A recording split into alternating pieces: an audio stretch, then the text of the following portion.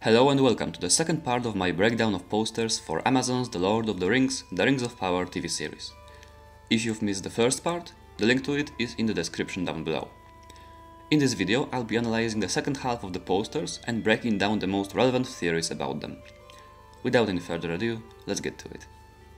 This poster, that is an intriguing one because there are two very different theories about this one. The hands of this person are quite small, which signifies that this is either a child or a hobbit. And the ring on his neck, while it's probably just an ordinary ring, it could be a reference to Frodo. And actually we know that in this show there is actually going to be a black hobbit played by Sir Lenny Henry. Judging by his interviews, in which he wasn't very secretive, he's going to play a Harfoot. Harfoots were one of the three breeds of hobbits, browner of skin than others, who lived in the lower foothills of the Misty Mountains.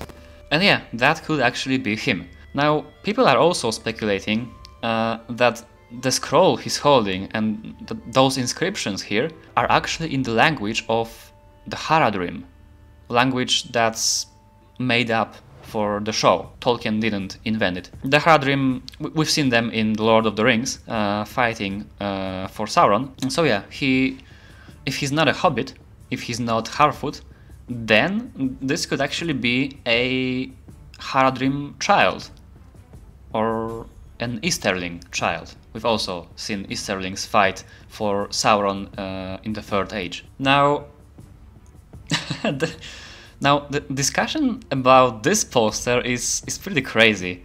Some people speculate that this is one of the Blue Wizards, who were one of the 5 Istari, who were sent to Middle-earth by the Valar around 1000 Third Age to help people of Middle-earth fight Sauron. If you don't know, Gandalf, Saruman and Radagast are Istari as well. But the Blue Wizards, they were no-shows pretty much in every book. It is said that they wandered far east and they were never seen again. And they either organized resistance against Sauron in the east or failed their missions, as Tolkien notes in his letters. So yeah, this could be one of the Blue Wizards, but the problem with that is that Istari came to Middle-earth after Sauron was defeated, after the One Ring was taken from him. So yeah, that's a bit too late, at least for the first season of the show. But there is another theory about this poster, and is that this is actually Tom Bombadil. I mean, that would be great. Who doesn't want to see Tom Bombadil in live action? Come on. Now, the next poster could actually be connected to the previous one. If we look at the size of those berries in her hands, well, it would seem that she's actually a child or a hobbit.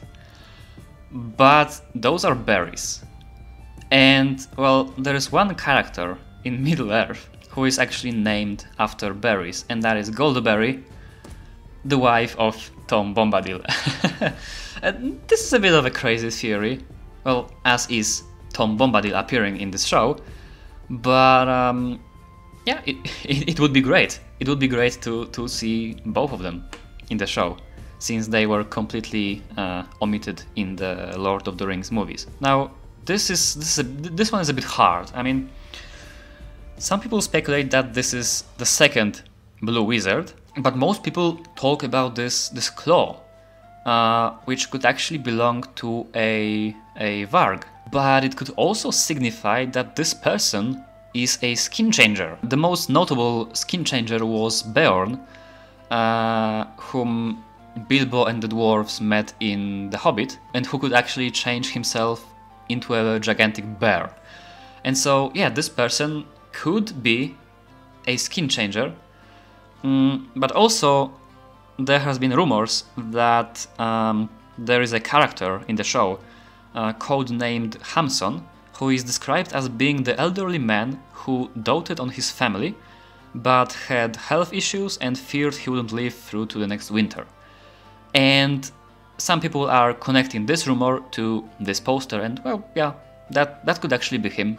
Those hands seem like they belong to someone fairly elderly. Now, this poster is very much lacking in clues. Like, the only clue here is that she's holding her belly, which could potentially signify that she's pregnant, but we have absolutely no idea who could that be. Now, this is most likely a hobbit. Again, the size of those acorns, it signifies that this is either a child or a hobbit. My money is on a hobbit. But it's also interesting how green those acorns are, which could mean that there's something special about them. Okay, and now this poster. Well, the first thought that comes to most people's mind is that, well, this is Sauron. This is Sauron, obviously, let's move on. And, well, that could be true. That could be true. Besides the obvious black, menacing, edgy armor, we can also see golden specks on his gloves, which could be an allusion to the creation of the One Ring. But it doesn't necessarily have to be Sauron. It might as well be the Witch King of Angmar, or some other Nazgul. But there's also a rumor that I don't really like, that this is Joseph Mole playing a character called Adar, an presumably original character for the show. And now, according to rumors, the character of Adar, codenamed Oren, is a corrupted elf who could possibly become a Nazgul and who serves Sauron, leading a band of orcs. I don't like this. This is the first rumor that I genuinely dislike. I'm not a fan of a corrupted elf serving Sauron. That's, yeah. And it is even said that this Adar will be actually some sort of father figure to the orcs. And, well, I know that one of the main theories about the origin of orcs in Arda is that they are basically elves who were tortured and corrupted by Melkor. It's one of the theories. Tolkien never 100% specified what's the origin of orcs. But this Adar is said to be an elf, not an orc. A corrupted elf. And this is what I don't really like about this whole thing.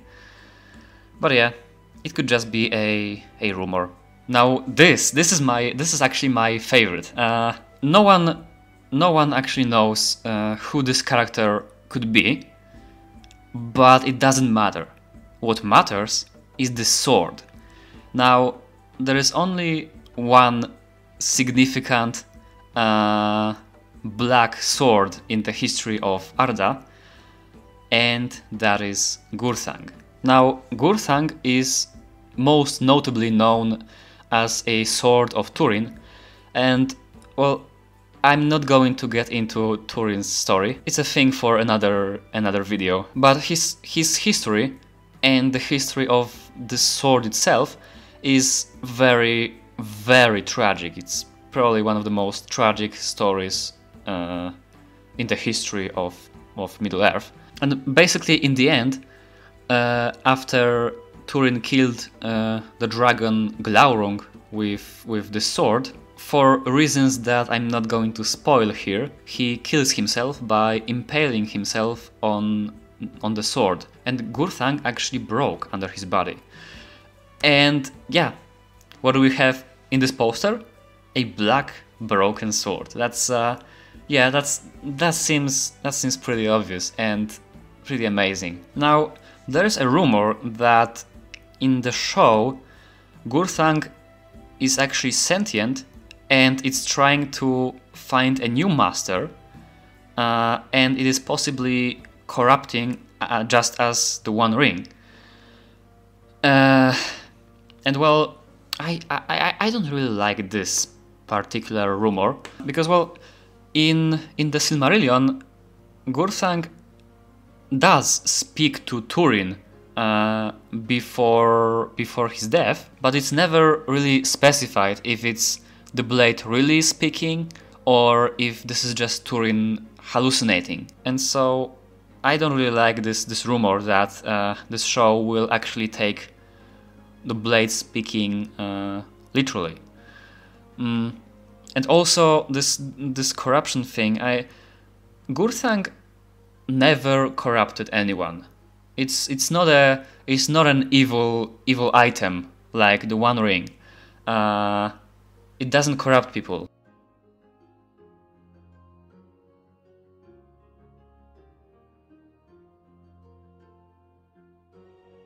Turin did commit one or two awful things with this blade, but those were his own deeds. The blade didn't make him do it. And so, yeah, I'm not really a fan of this whole corruption thing. But yeah, still, it's going to be very, very cool to see Gurthang in this show. Even though, technically, the blade was buried with Turin after his death and was never seen again, but I guess I can let this particular inaccuracy slide. Now, this one is pretty obvious. I mean, there is an obvious horse carved as a handle of the sword, which, well, it has to be a reference to the Rohirrim. And so this person is most likely an ancestor of the people of Rohan, and so this could actually be a Northman of Rhovanion. Rhovanion being a region south of Mirkwood.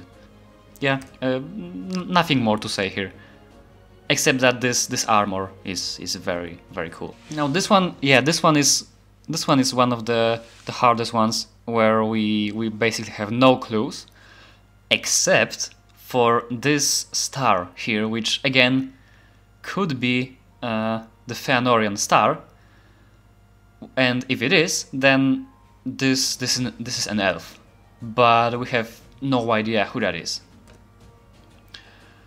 Oh, and now this one. Again, we would be clueless if not for Fellowship fans and some rumors that I don't like.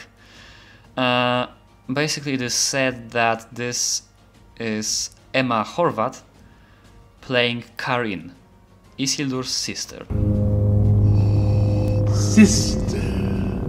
Most of genealogy in the Silmarillion and then in Lord of the Rings and stuff is very specific. There isn't much room for inserting some original characters, and yet it seems that Amazon's, well, if this rumor is true, then it seems that Amazon is actually trying to mess with the genealogy big time, because Isildur and Anarion, they don't have a sister. Elendil doesn't have a daughter. And so yeah, and also I wouldn't be as opposed to this inaccuracy if not for her name. I mean, seriously, Karin, what is this? What is this name? Where in the whole Arda could this name belong to?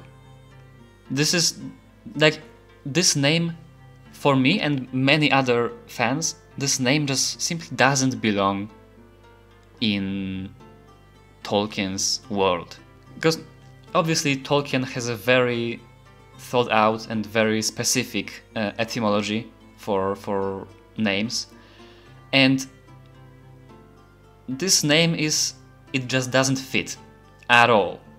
This is the main I guess, hint that this rumor is actually fake, because, well, Amazon hired a lot of great Tolkien linguists who are working very hard on the languages in this show, and it seems very, very weird that they would actually have a character named with such a unfitting name. And also her rumored storyline is, it sounds basically like a rehash of Faramir storyline from Lord of the Rings. It's bad.